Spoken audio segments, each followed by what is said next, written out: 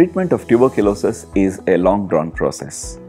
Unlike other bacterial infections, wherein we treat with antibiotics for say 7 days, 10 days or 14 days, treatment of tuberculosis can take as long as 6 months, and in some cases it can take as long as 24 to 36 months, especially with multi-drug resistant tuberculosis and extensively drug-resistant tuberculosis.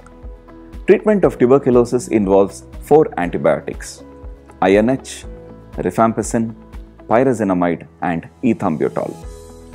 4 drugs are given for a period of 2 months on a daily basis, and another 2 drugs are given on a daily basis for the next 4 months.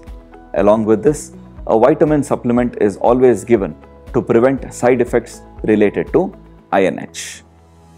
Before starting a person on treatment of tuberculosis, certain blood tests have to be done, like renal function tests and liver function tests, a blood sugar as well, as correlation between diabetes and tuberculosis is quite high. If all the blood tests are normal, the person is started on treatment of TB. Serial monitoring of liver function tests is absolutely essential, as drug-induced jaundice or hepatitis is one of the complications. Liver function tests have to be done on a monthly basis for the entire period of 6 months.